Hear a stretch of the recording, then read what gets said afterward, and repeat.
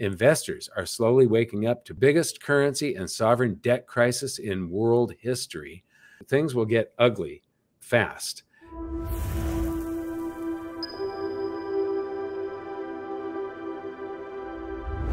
Hi, I've got Alan Hibbard with me once again.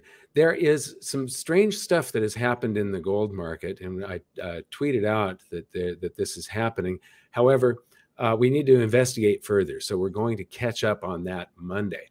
For right now, we're going to visit some comments and tweets from other market analysts, and I wanted to just discuss these things with Alan. So, Alan, how are you doing? I'm great, Mike. Thanks. Excited to get into this. Excellent.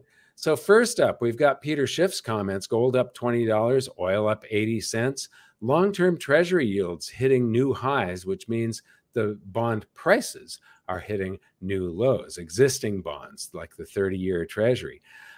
What's also significant is that the dollar is also selling off. Investors are slowly waking up to biggest currency and sovereign debt crisis in world history. Things will get ugly fast. And, you know, we are in this debt super cycle that started with the creation of the Federal Reserve. So we've got this super cycle has more than 100 years of pent up energy in it. And then, you know, when it comes to sovereign debt, we hit a low back in probably the late 70s, early 80s of 30% of GDP. What do you have to say about gold going up, the dollar going down, oil up 80 cents a barrel, and treasuries hitting their lows, and the fact that, you know, I've been talking about a currency crisis for years, because when you're talking about a 100-year super cycle, trying to nail the exact moment of crisis within a month or a year is impossible, but you can see that it's coming. Yeah, exactly, Mike. I mean, I remember when I first joined this space and started learning from you 10 years ago and reading your first book, you mentioned back in the 70s, economists that actually thought critically could smell a currency crisis coming. And that has only worsened and worsened and worsened for 40, 50, 60 years. And we're watching the biggest currency crisis in history and the biggest sovereign debt crisis in history play out at the same time in slow motion. So it's kind of unbelievable to live through this. You know, in the book that that we just wrote, you were assisting me with all of the data and so on. I do mention that you know, we have spent all of our capital that we, before World War II, we were at very low levels of debt to GDP, and then it went up to 105% of GDP, and here we are up at like close to 120 or around 120, and so there is no capital. And then I just saw a video of the president saying that we're America, we're the richest country on earth, and we can afford to fund 2 wars simultaneously, you know, talking about Israel and so on, and the recklessness that our politicians, they think that this is their birthright to just spend our way into oblivion. I find it pretty scary. Yeah, I agree. And I mean, the United States used to be the richest nation. We used to be the biggest creditor nation. Now we're the biggest debtor nation. We owe a lot of money. We don't have the money. We're just printing it and borrowing it. So currency. Yeah, currency. Excuse me. Thank you, Mike. Yeah. Thank you. Yeah. So let's move on to the next one here. Marin Katusa of Katusa Research says gold is silently breaking out all around the world, making all new record highs in Australian dollars, Chinese yuan, Canadian dollars, British pounds. All eyes are on the benchmark US dollar gold price all-time high of 2,074. And he's got a couple of charts in here, and if I enlarge those, so Australian dollars and Chinese yuan. Now, you know, I had just commented, you can see that there's an intraday candle here where the high was higher, but I had just commented on how when you include the spread on the Shanghai exchange, that it's up even further than this, because a couple of weeks ago, the Chinese were paying a 6% premium for delivery of gold off of the Shanghai exchange over the international spot price.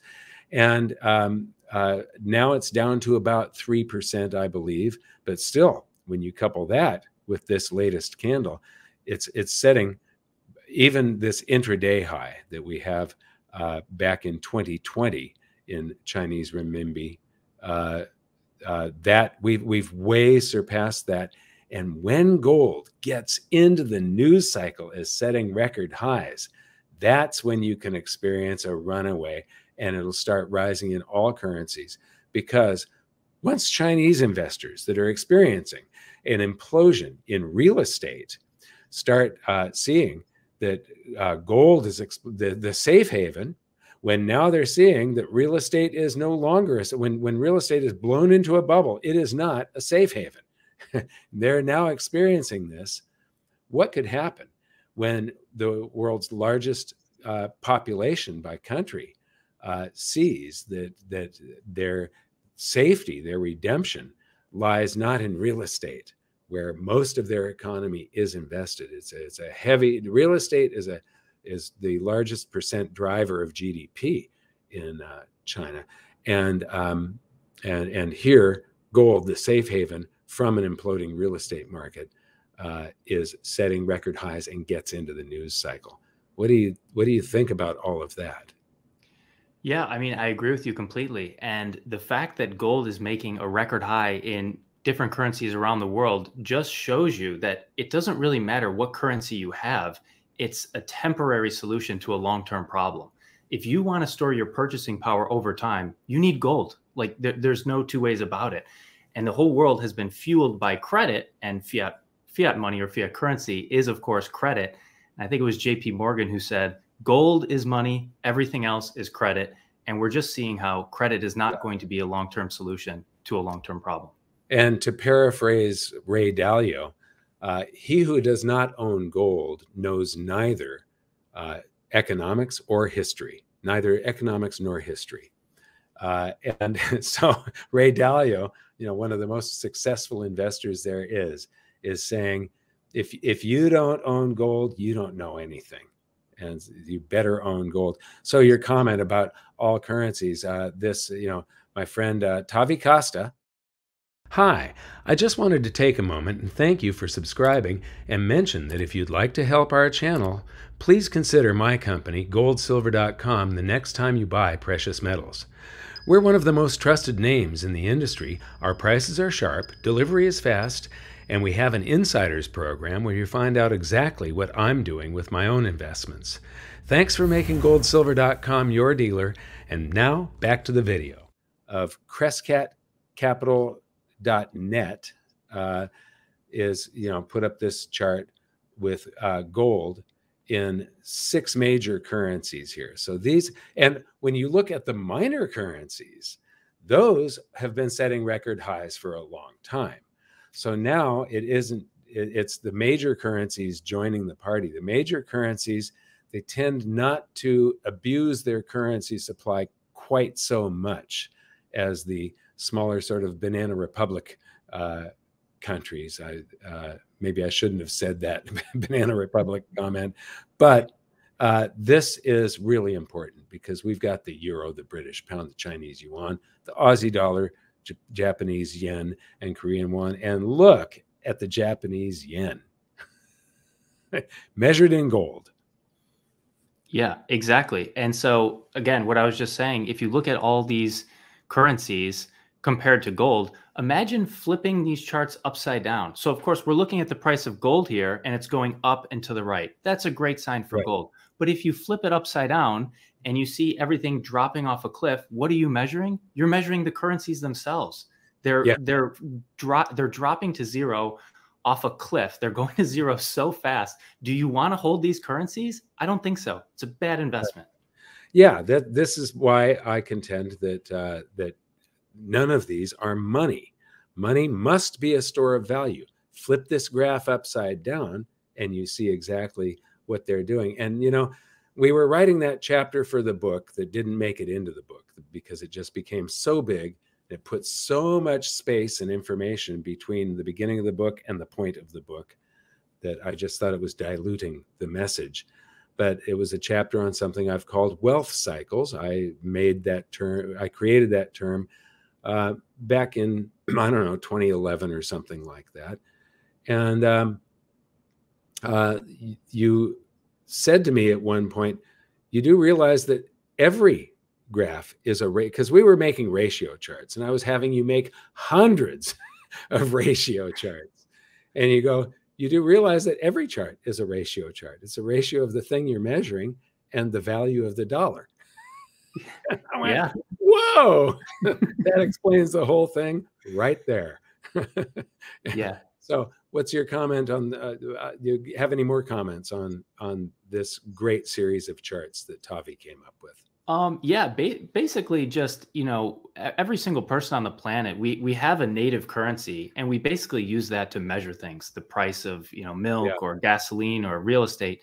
And we assume that that is a reliable and stable unit of measure, but it's not. And you can see that it's a terrible unit of measure. It's like using a rubber ruler to build a house. And every day the definition of an inch changes. You can't build a house that way. And people are building their financial houses measured in a currency that's changing value. And we're building society itself on something that's changing over time. There is no foundation. It's going to come tumbling down. It's only a matter of time. Yes, which reminds me of the Ludwig von Mises quote that a boom brought on by credit. I can't remember the exact quote at this moment, but a boom brought on by credit has to basically come to an end because of all of the misallocations that are made. And the choice is whether or not to abandon the boom early and suffer the pain, or wait until it results in a total catastrophe of the currency system involved, which is what has happened. We've slapped a Band-Aid on. We did not let markets correct back in 2008. We came up with Bernankenomics. And the Bernankenomics have just destroyed the free market system and price discovery and allowed bubbles to happen that are beyond the scale of anything we've ever experienced. And so anyway, this is flipping these upside down shows you what the dollar, the euro, the yen, the British pound, because all of these are the dollar, then adjusted by the exchange rate for the euro, the pound, the yuan, Aussie dollars, Japanese yen, and Korean won. They adjust it for this exchange rate, and then they divide it by the price of gold, and they're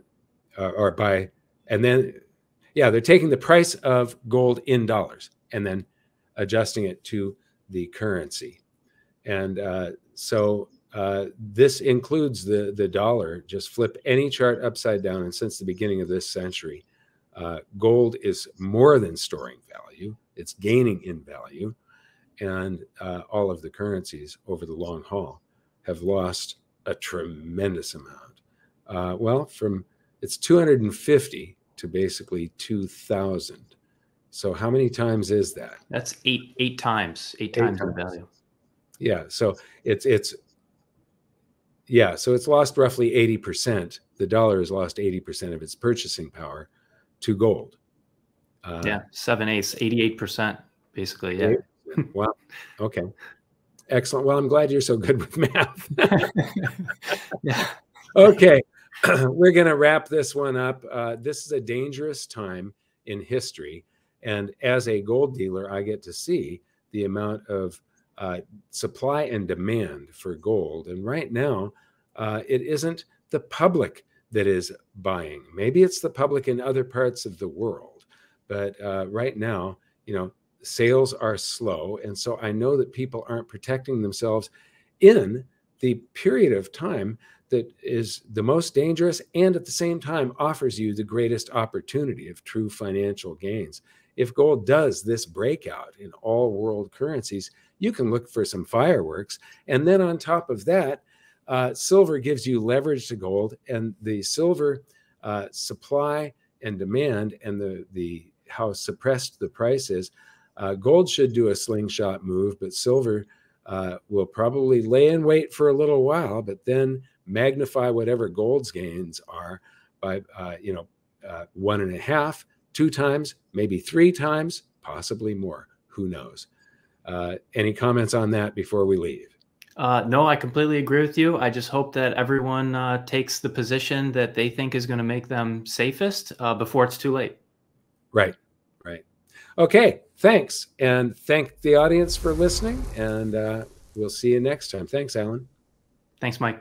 Hi, I just wanted to tell you about GoldSilver's 111-ounce silver giveaway, where you can win 1-1-1. 1 1-ounce silver bar, 1 10-ounce silver bar, and 1 100-ounce silver bar. So enter today and win.